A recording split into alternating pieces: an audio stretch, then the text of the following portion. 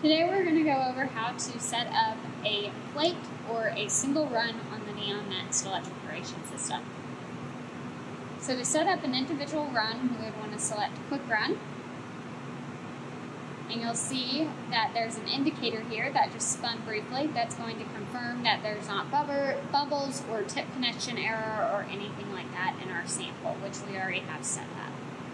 You would then want to select your protocol, which you can modify manually doing this, or you can go ahead and select a protocol from the library. Now they'll all be listed here. You can also go ahead and scan through the optimization protocols, the cell-specific, or if you have your own saved on here, they would be listed here, which you can save up to 10,000 protocols on here. There are currently over 300 protocols preloaded on here, which we can simply search through and select the one we're looking for.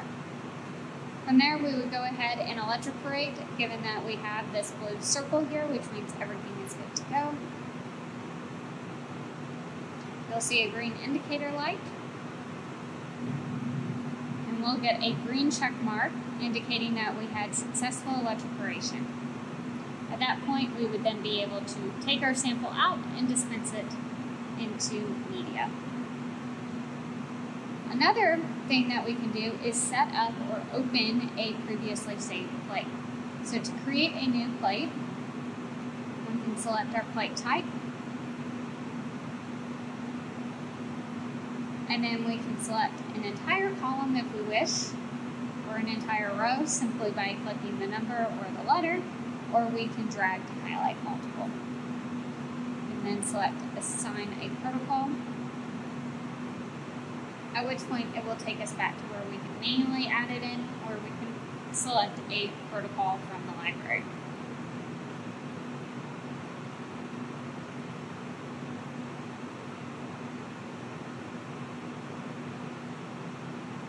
Select a different protocol, you will notice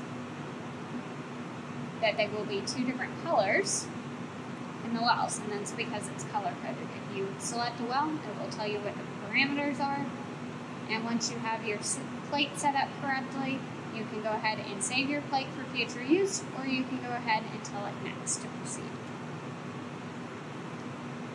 From here, we would see an exclamation point if there was any error or potential errors, and we don't here, so that means we can go ahead and proceed with electroporating. You will see a spinning circle on the well and a green light. And we got a green check mark and a page that tells us that the electroporation was complete and it's now safe to remove the pipette in the sample. Another feature of the NxT instrument is where you can import protocols or plates saved on Transfection Lab on Thermo Fisher Connect simply by selecting Import, and then either connect through Thermo Fisher Connect if you have Instrument Connect set up between the instrument and Thermo Fisher Connect, or by USB drive by downloading the plates or protocols onto a USB from Thermo Fisher Connect files. You can simply select USB drive and then select the protocols or plates you would like to import. So selecting that, we're going to go ahead and say electroporate. You'll see the green indicator light.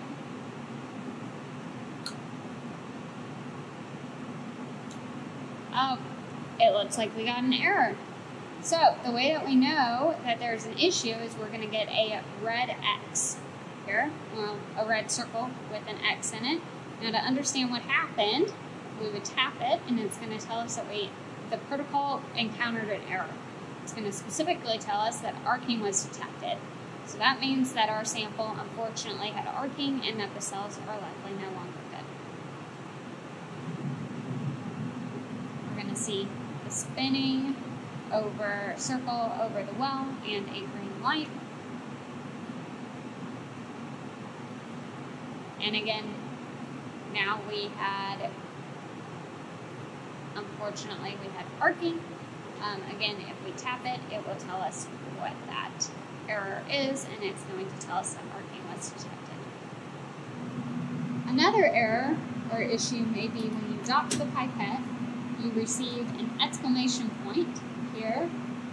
If you tap it, it will tell you that the sample will not be electroporated because the tip was not attached correctly, or that the sample may have bubbles. That's when you would need to go back and recheck and make sure that the sample does not contain bubbles, or remix your cells and